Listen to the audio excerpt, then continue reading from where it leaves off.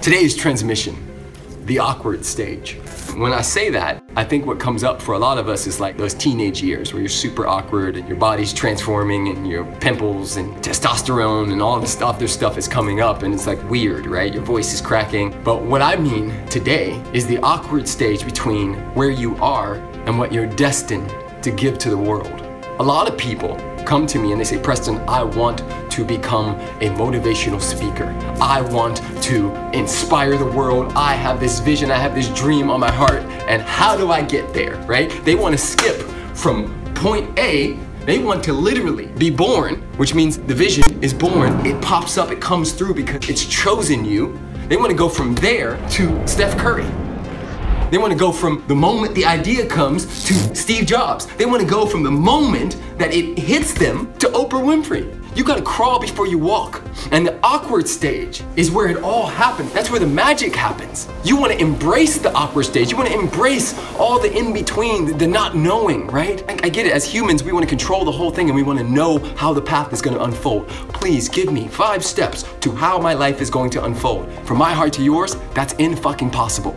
You don't know what you don't know. You don't know what you need to go through. You don't know how many breakups and breakdowns and sick parents and sick children and sick everything you need to go through in order to build a body that can actually hold what it is that you're calling. You see, for me, I started doing YouTube 7 years ago. Right now, this channel has been up for 5. 7 years ago, I said, I know that what's on my heart, what's calling me forward, I know that what's calling me forward is speaking to the masses, is getting to people and getting in rooms with people and helping them see their own light. I knew it. I also knew that I wasn't ready for what I was asking for. Sometimes your higher self, catch this guys, sometimes your higher self reroutes you.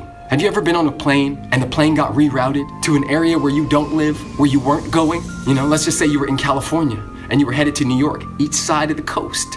And as the plane took off, they said, ladies and gentlemen, we're gonna have to reroute the plane up to North Dakota. And for you, you may go, what the hell are we doing in North Dakota? There's no reason for me to be in North Dakota, but yes, yes, yes, yes, yes. This is the awkward stage. That's exactly where you need to be. Because in North Dakota, that's when you go through the breakdown. That's when you go through the breakup. In North Dakota, that's when you take that job that you didn't necessarily think that you should have taken, that taught you that thing, that had you date that person, that had you meet that person, that had you open up this other part of your vision that you had no clue would come unless you were in North Dakota. You've been in the gym for so long in North Dakota hitting weights. You've been in there hitting them, right? You see that? You see that little, by the time you hit New York, you are so ready. You built a body that can withstand it.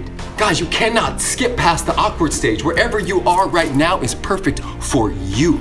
It's perfect for your journey, your higher self. Call it God, call it Jesus, call it Buddha, call it Allah, call it Krishna, whatever you want to call it. The higher self has rerouted you.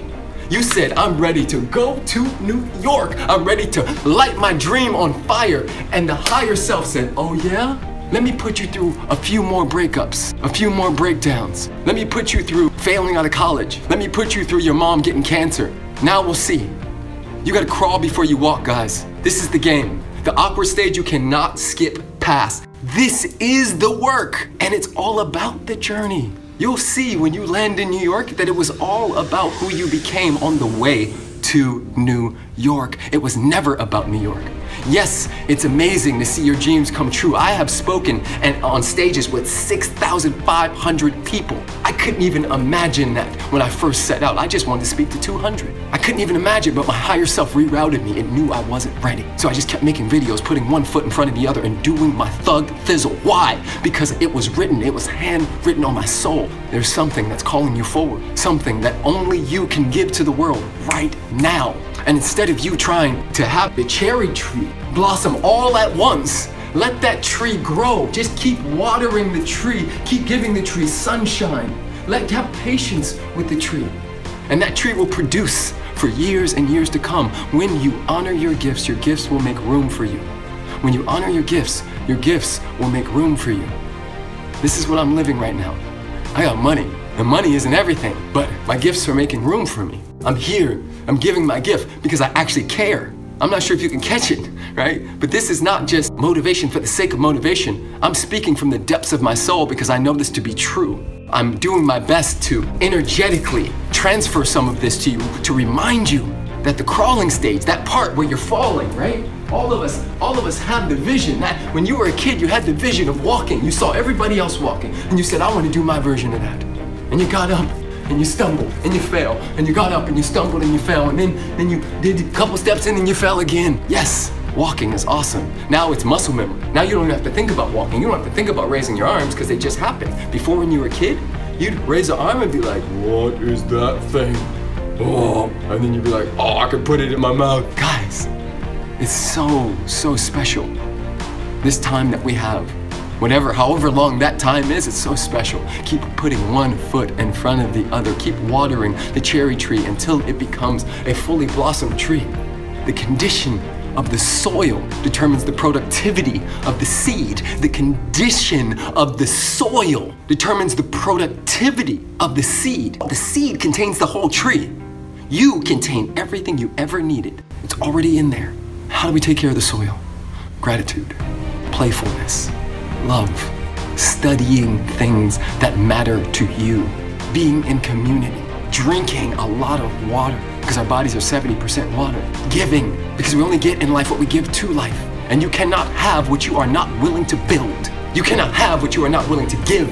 It's nice to say, I want to be, fill in the blank. Are you willing to do the work? That's the game.